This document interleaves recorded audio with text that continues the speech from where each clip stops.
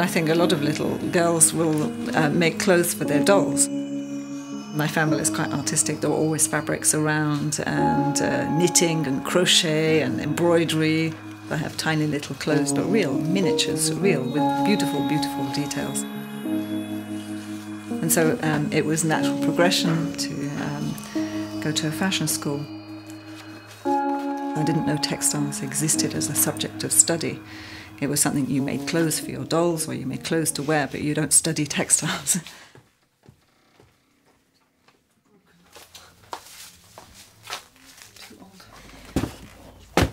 I worked as a fashion designer for 11 years.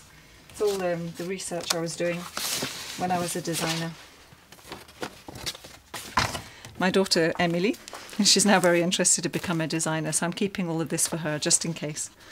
So I think it's nostalgic.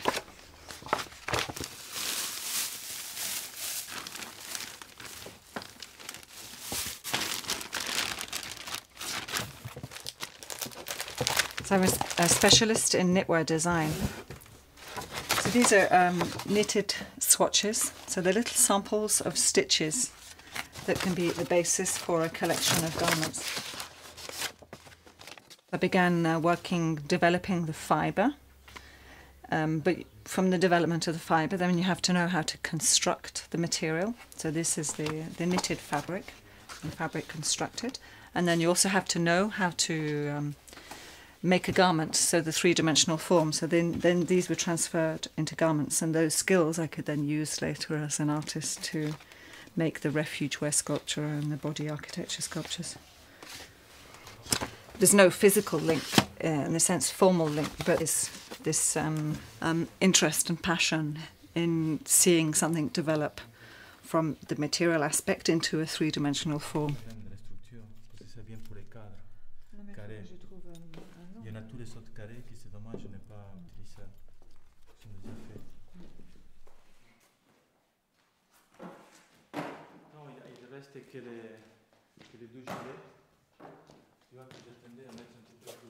Designers working today do have a much more conceptual approach to designing their collections. But when I was studying, we didn't look necessarily for meaning in the garment. We looked for the construction, the materiality, the texture, the colour, the shape.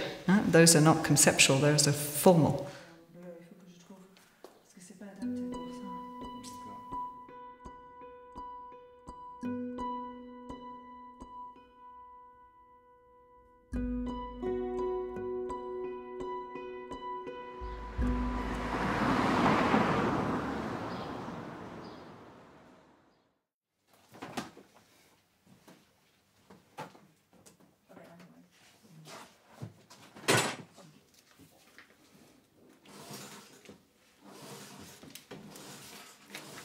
And I'm meeting Jorge. There was a gradual shift then from what I was doing as a designer to the work that became more experimental as an artist. And it started, of course, with textiles, because that was where my competencies were. But then the garment became the sculpture. So it moved from something quite practical to an object which was much more experimental and related to a particular concept or an issue at the time.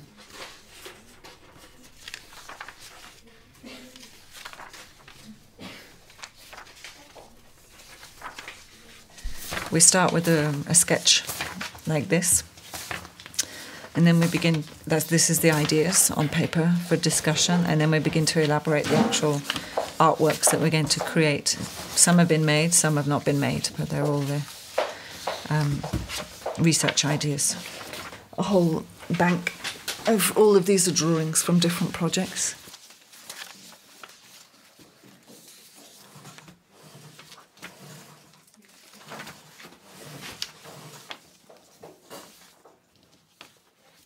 We only survive from our work. It's our passion and it's our life. We produce a lot of the work through commissions with institutions, cultural institutions. And the Amazonia project was commissioned by the Natural History Museum in London. They asked us as artists, how would you respond to the theme of biodiversity? So that's what provoked us, in a sense, then to travel to the Amazon, and with scientists as well, to get a deeper understanding of what's happening in the Amazon, the species, climate change. So this work is very much about nature and biodiversity. There's also this cycle of life and death, the visible trace of species that have lived before. And we'll translate it into different forms, different materials, porcelain, photography. We also have video work and textile work.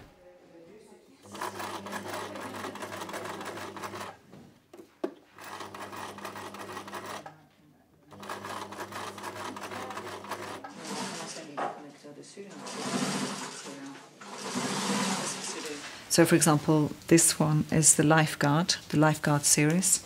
The flowers are interpretations of photographs that we took when we were travelling in the Amazon and then elsewhere since this project started. So we've been in Southeast Asia and also in our backyard photographing flowers. And they become drawings, but they also become objects, so like these textile flowers.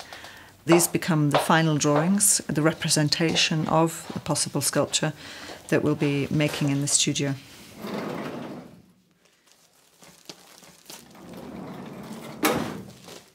These are the actual habitats themselves, so they relate to the body architecture work, which was from the mid-90s as well.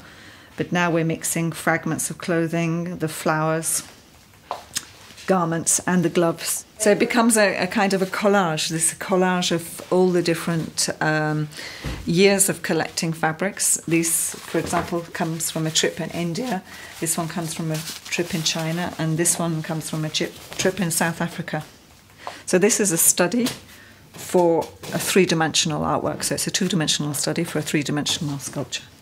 These flowers here will become the surface of the dwellings, and the surface is also covered with fragments of clothing and the gloves, and the garments is the human presence. The glove is symbolic. It's the hand, the gesture, touching out, feeling, making a communication with, and so it reoccurs often throughout the works, particularly in the textile pieces, of course, because it becomes a very tactile object. You want to touch it and you want to put your hand in, but our work oscillates between the very poetical and the functional. In fact, we try and find something halfway between that.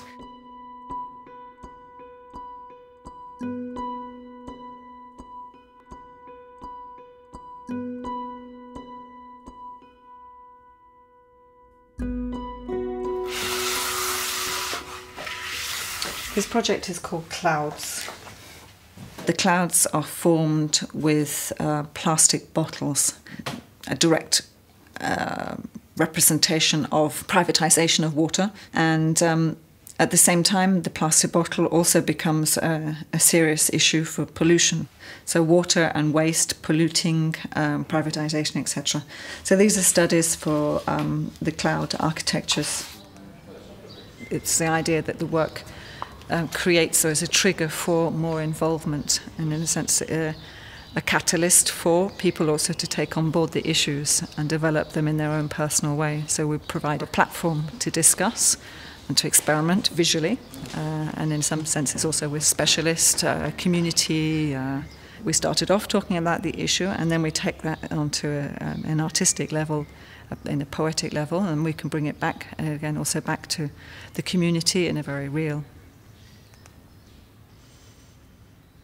We've invited the students from the School of Architecture in Versailles to develop their own cloud.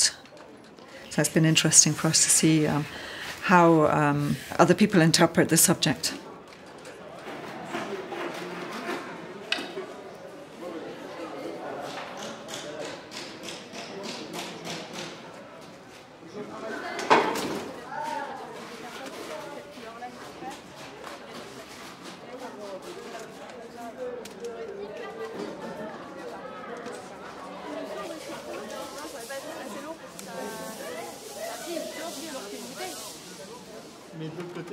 And so we talk about how to develop that process into an artifact, an object which potentially has meaning as well.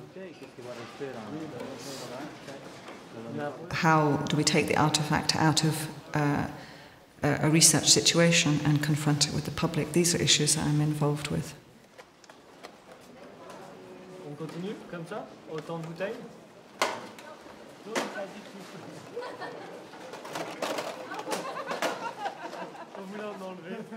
C'est le spectacle.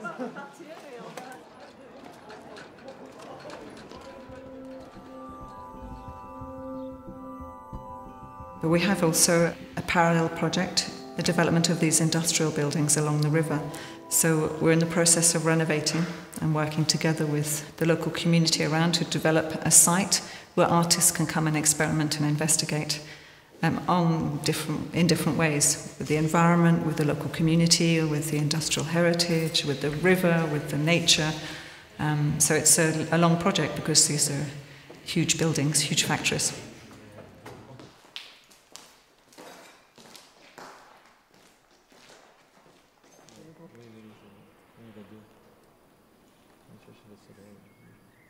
We try to create an artwork which has an engagement with society, an engagement with people, so that a real transformation can take place.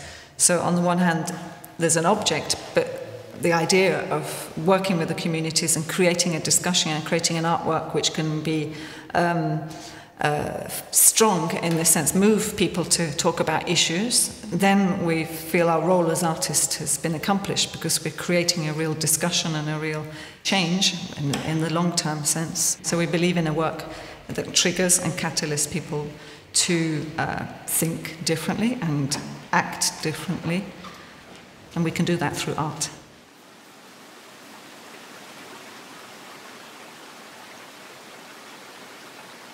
Together, we're much stronger than alone because we complement each other in different ways. That allows us to develop these projects on a large scale.